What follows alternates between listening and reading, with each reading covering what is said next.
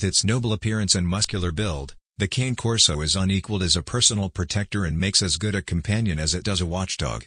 Today in this video we will discuss types of Cane Corso colors.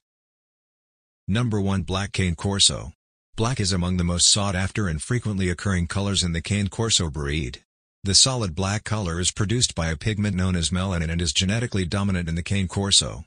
Finding a black Cane Corso that meets the AKC breed standard can be surprisingly tricky, however, as they are prone to having incorrect coats. The undercoat of the black Corso is often less dense than the coats of other colors, possibly because black absorbs heat more readily as well, making the black Corso more susceptible to overheating. The black Cane Corso is undeniably menacing in its appearance, with its brown eyes glowing from within a solid black coat, but it's as docile and affectionate as any colored Cane Corso. Fortunately, intruders won't know that, so its intimidating appearance will also make it an ideal watchdog or personal protector. Number 2. Gray Cane Corso. Like the black Cane Corso, the gray is highly sought after and prized by many for the fact that it is unique to the Cane Corso. Sure, you may get gray Siberian Huskies, but no other Molosser breed comes in either black or gray. Harder to breed than black, the gray Corso's color comes from a recessive dilute gene that curbs the production of eumelanin. Two black Corso parents would, therefore, only produce gray puppies if both carried that same recessive gene. Corso puppies born gray don't always stay that way either and may lighten or darken as they mature. In some instances, a puppy that appeared to be gray when born could show some variation of brindle as its coat changes over time. Number 3. Red Cane Corso. The red Cane Corso is less common than the fawn but sports the same black or gray mask.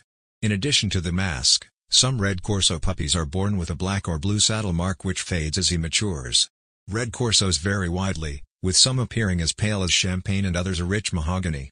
While the same pigment is responsible for all the shades of red Corso, the genetic pathway it takes influences the exact hue. Number 4. Chocolate Cane Corso.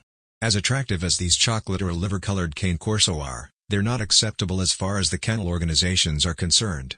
They may resemble the AKC-approved red Cane Corso, but the lack of pigmentation in their noses and the skin around their eyes give the game away. Some believe these rare Cane Corsos are less healthy than Corsos of other colors because they've been bred specifically for their unusual coloring rather than for health or temperament. Non-standard colorations do occur, however, and aren't necessarily indicative of crossbreeding. Having said that, you shouldn't pay more for a chocolate or liver Corso than you or any other color.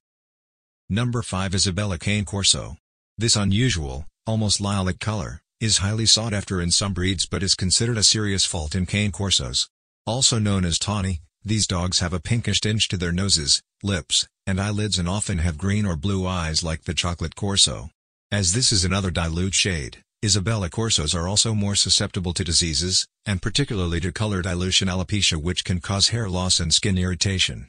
Thanks for watching our video. Please like, share and comment.